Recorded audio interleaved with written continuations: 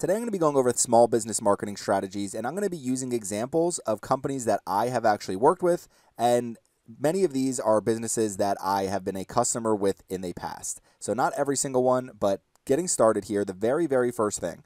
So earlier this year, I had to get trees cut down in my backyard. So in order to get those trees cut down, I had to contact a tree service. So the second tree service I contacted was Saw Right Tree Service right here. So I found them through a Google search, so you could see they are sponsored. So that's one good thing there. I saw they have really good product or very good customer reviews. And if we come into their website, basically come in here, they contact them directly through their phone number, give them a call, and they answer. They sent someone over to my house within a couple hours to give me an estimate. The estimate was less than I expected to spend. So basically, the small business marketing strategy here is answer the phone and reply to your prospects as quickly as possible. So whether you are somebody that just simply has some type of contact form, so if somebody's coming into your website, filling out your contact form, looking for a basic estimate request, answer these as fast as you possibly can and answer the phone. So if you're not answering the phone and you are not answering these requests, this was the second company I contacted. The first company I contacted did not answer the phone, and they were currently open. So if you see a company's not open, that's one thing. But this company was open. I called them. They didn't answer. I called this company right after. They answered. They sent someone over, and they got my business. So number one, answer the phone, reply to customers promptly. Next is going to be number two, and this is a business I have not used, but basically giving you a really good example. So real estate lawyer, real estate law in general, very competitive. But Atlanta real estate lawyers, if you come in here, so you have some businesses at the top, but as we scroll down, you can see this page right here is ranking pretty high. Went in here and you can see, come into this website, they have a page for real estate law. Under their real estate law page, you could see all of these different legal services they offer.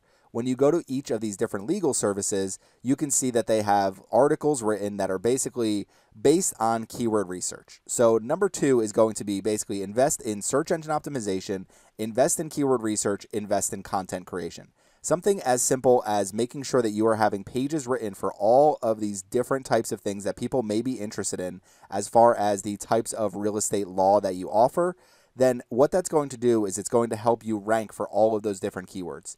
And using just a quick SpyFu search for this website right here, you can see that not only is their traffic increasing recently, but you can see they are ranking for over 1,700 organic keywords, estimated monthly SEO clicks 868, an increase in estimated monthly SEO clicks. These are clicks that for paid keywords would cost a minimum of $20 probably. So if you're actually targeting keywords like real estate law in Atlanta or wherever, it's going to be an expensive keyword. So if you can drive SEO traffic to your website, that is the main reason why you want to invest in SEO. So they could probably do a simple $2,000-$3,000 investment, and that, as simple as that, can get them all of these different articles written. And if they already have somebody who's working for them in their marketing department, basically, if you have somebody working for you that's managing your website, it is time to invest in search engine optimization, keyword research, content creation, focusing on all of these main keywords that you need to target.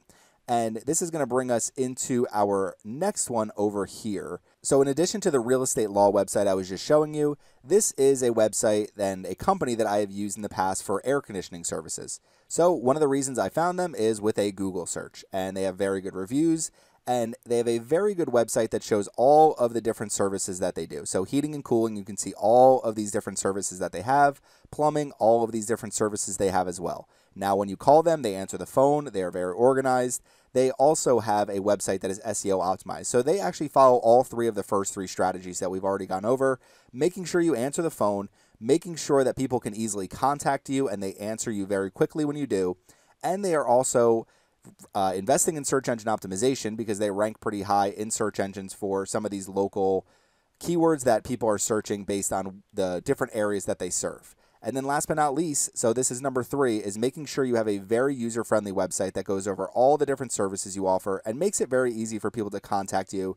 You don't want a website where people don't know how to contact you. They don't understand what you do. Just basically build out your website. Another thing to invest in, along with search engine optimization, along with content creation, and along with keyword research, is basically going over all of these different things so people have a full understanding of what your business offers. So a quick recap of the first three marketing strategies that we have. Number one, answer the phone. Number two, invest in search engine optimization. And number three, create a user-friendly website that clearly goes over all of the different services that you offer.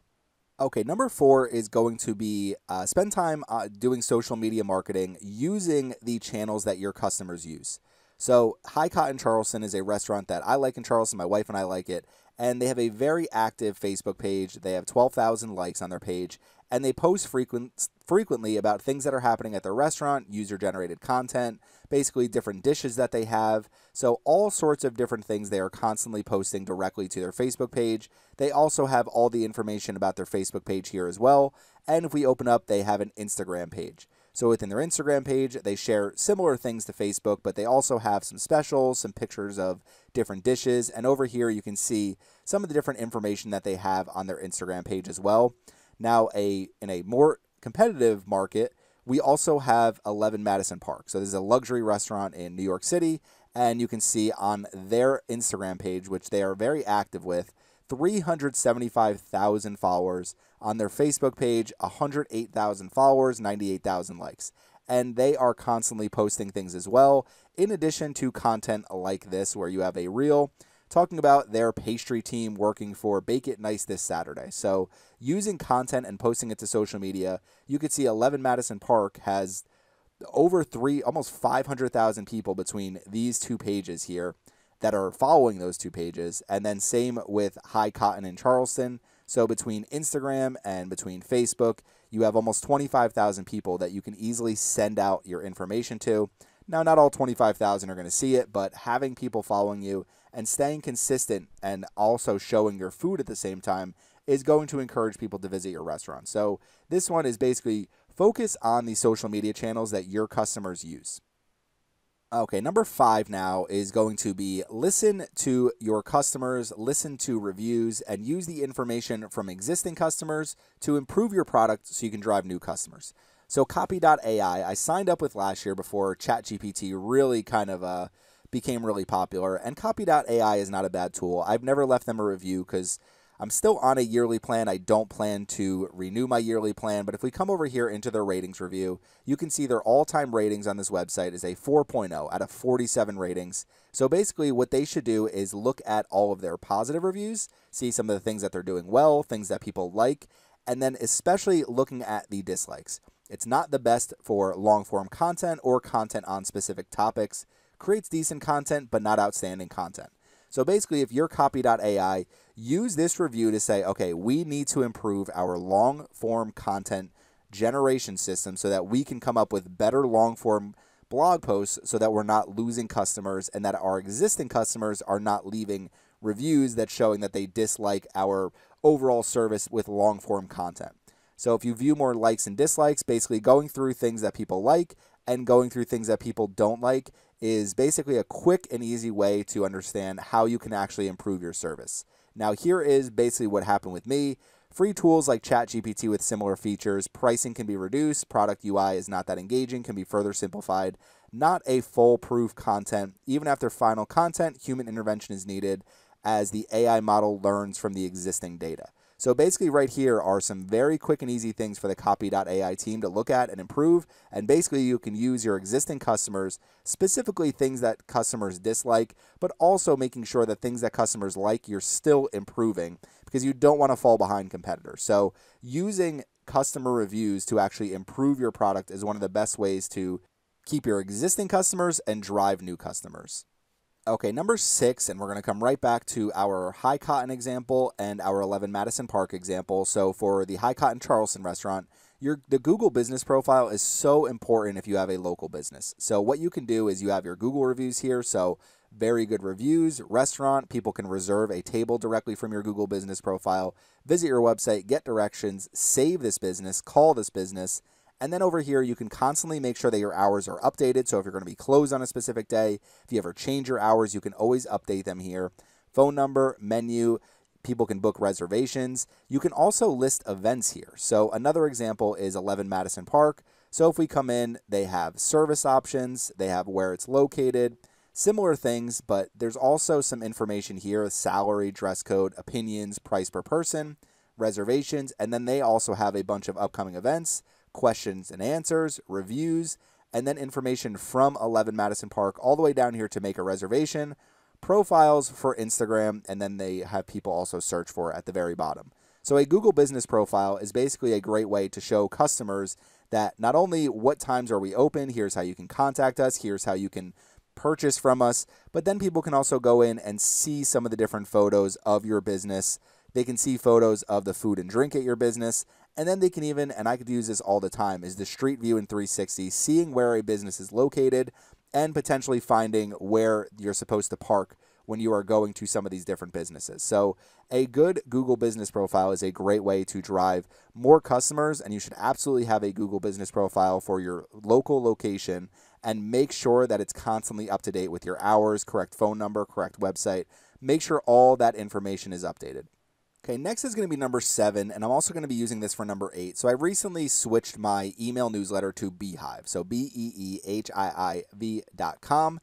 So Beehiiv is an email marketing tool, and one of the reasons why I switched to Beehiiv is, and this is going to be our small business marketing strategy number 7, they created very helpful videos about every aspect of using Beehiiv. So when I was getting started, I watched all of these videos. I signed up for a free trial, basically learned how everything works on Beehiiv. So they have feature updates. They have how to use all the different features of the Beehiiv platform.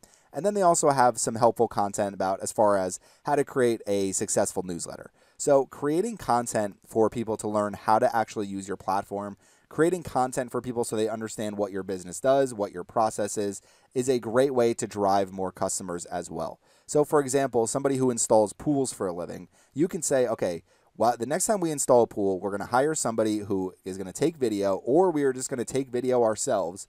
And then at the very end, we're going to show the process throughout this video of here is how we install a pool. Here's the step-by-step process. And then even if you have a video set up and you kind of speed up the whole thing and show that step-by-step process, you probably want to hire someone for doing this. That something that simple, and being able to use that on your website, on your YouTube channel, post it to your Facebook page, and you can constantly use this content.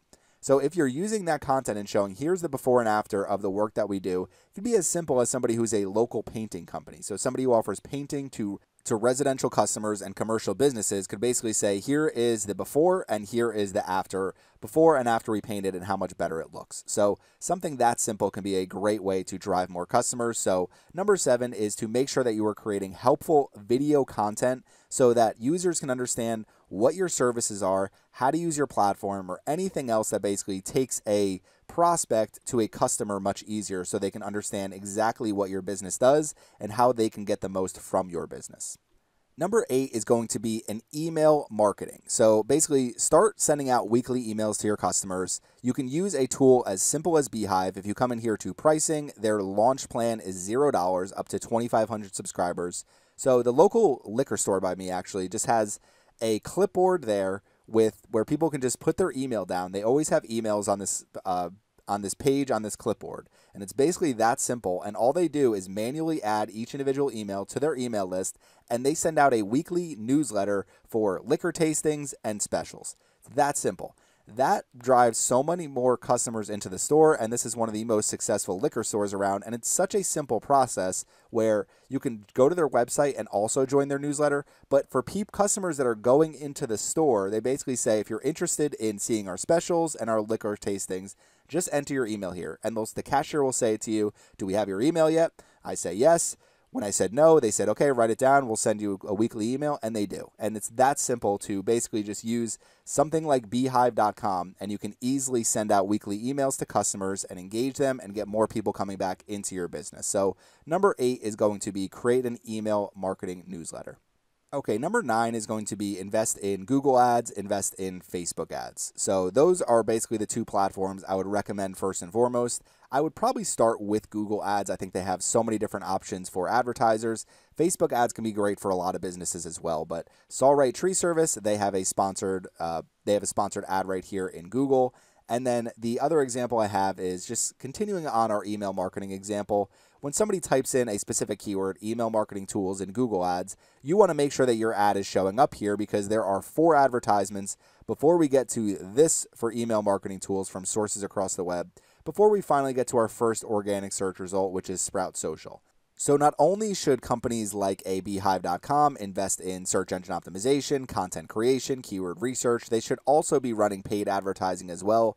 Now, for a newer company, they may not be that interested in spending a ton of money on Google Ads. Obviously, these are all massive, massive companies and companies that may have much larger user bases and much larger revenue, although Beehive is a very popular email marketing tool already, but they are pretty new. So what you want to do is you do want to focus on using some of these different platforms. Beehive may be better off on a Facebook ads for now because the cost per click for email marketing tools tends to be pretty high. So you do want to run Google ads, Facebook ads, even if you say, you know, we're going to try a $5,000 test budget this year and we'll see what type of results we can get from Google ads, from Facebook ads. Spend, you know, $2,000-$3,000 on each platform and see what types of results you're getting. And if you're not getting the right results, then what you want to do is just end your advertising. But you also don't want to quit too soon because it may take a couple months to really get your Google Ads campaigns on track, and it may take a couple months to really optimize your Facebook ads campaign as well. But number 9 is running Google ads, running Facebook ads, and making sure you're taking advantage of other paid advertising platforms, even if you want to run video ads on YouTube, Facebook, wherever. So making sure that you are running advertisements to continuously drive more customers back to your business.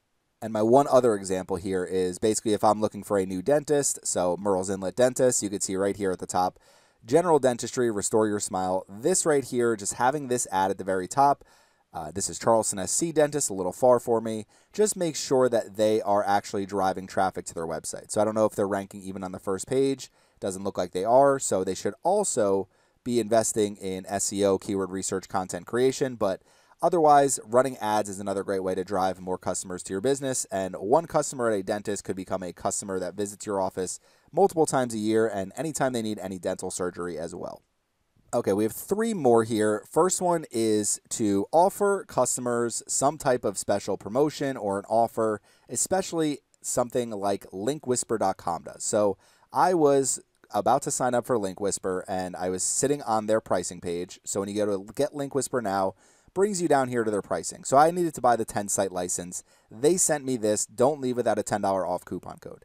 Entered my name and email, send me the coupon code. Basically didn't buy it right away, and a week later they sent me an even better coupon code. So something as simple as just offering a promotion to people, especially for a linkwhisper.com, because this is a yearly price, so billed annually until canceled. So if they get somebody who signs up for the 10 site license and they sign up for that license, and let's just say that I think I ended up spending $139 for the 10 site license. So the promotion got me to eventually say, okay, let's just sign up for this today because they sent me a limited offer in my email. But now I'm going to be a yearly customer who is going to be sending them $167 a year unless I decide to go with something else. But LinkWhisper has been such a great tool for me that I probably will just continue with linkwhisper.com. So as long as they don't raise their price too high, they pretty much have a customer for life. So offering a special promotion like this one is a great way to just encourage more customers to actually purchase from you. So I wouldn't say focus on just promotions, but doing things like this is going to help drive more people because 167 becomes one, even just saying $10 off, people are like, all right, well, might as well sign up for this plan today. So just offering special offers, promotions, discounts to new customers can be a great way to actually get them in the door. Okay, my next strategy is to partner with and connect with other local businesses where you can both help each other amplify each other's businesses. So the example I'm going to be using here is this is a pet grooming salon, and you can see the services that they offer if we just scroll down here: bathing and cleaning, brushing, detangling, haircut styling, nail trimming, ear cleaning, de-shedding treatments. Okay, so they offer these 6 services for grooming pets in the Myrtle Beach and Horry County area. Now, this one over here, AtlanticPetSitting.com, provides professional pet care services to Horry and Georgetown County. Services here: pet sitting, dog walking, cat sitting, and overnight stay. So basically, they offer 2 different services, but both of them are serving people who have pets. So why doesn't the dog groomer say, you know what, if you ever are going out of town, we have partnered with Atlantic Pet Sitting?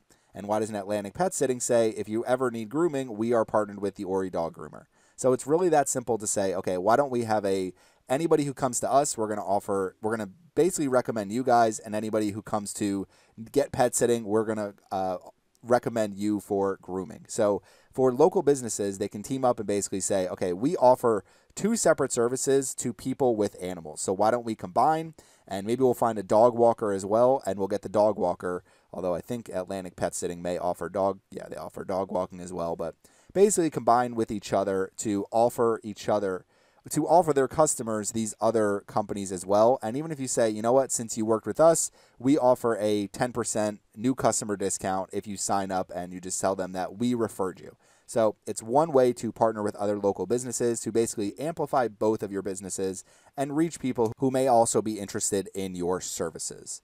So this is going to bring us to our last and final small business marketing strategy, and that is going to be to ask your customers for reviews.